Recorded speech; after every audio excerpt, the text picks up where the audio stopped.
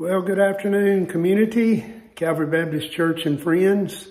It is November 27th, 2023. It's been a crisp, cool November day today. Had a beautiful day Saturday and a rainy day, kind of crazy weather yesterday. And here we are today, another week, another type of weather.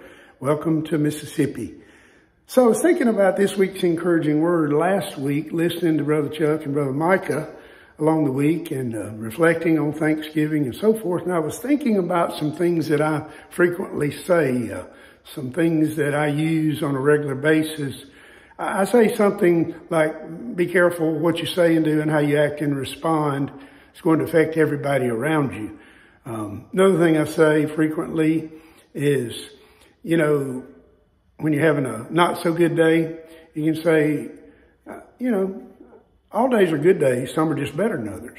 So those things reflected in my mind, and I started thinking about other quotes and other words I'd heard other people say. I bookmarked some in my computer, and along the way, I thought I'd share a few of those with you today. Encouraging words. One quote comes from Francisco Regler, and the quote is, "Happiness is an attitude. We either make ourselves miserable or happy and strong. The amount of work, the same." Vince Lombardi, the great football coach. It's not whether you get knocked down, it's whether you get up again.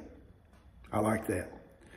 Robert Tew, author and writer, says the struggle you're in today is developing the strength and character you'll need for tomorrow. Wow, that's a good one. Helen Keller. She said, keep your face to the sun and you cannot see a shadow. That's a blind person making that statement. Another person, Les Brown, I have a lot of his quotes, says in every day there are 1,440 minutes. That means we have 1,440 daily opportunities to make a positive impact in people's lives. Elbert Hubbard, positive anything is better than negative anything. I like that. Man, negative stuff won't get you anywhere, will it? I guess I'll just close with one more. Willie Nelson. Willie Nelson says, once you rejoice negative thoughts with positive thoughts, you'll start having positive results. That's my hope for you today.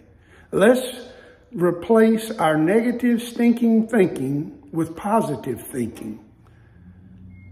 And that will bring positive results and encouragement for one another. And if we'll do that around the throne of grace, I'm guaranteeing you that it'll make a difference in people's lives. I love you guys. I'm so grateful and thankful that you tune in and check out our encouraging words. Share these with others if you're interested and like what you're seeing. God bless.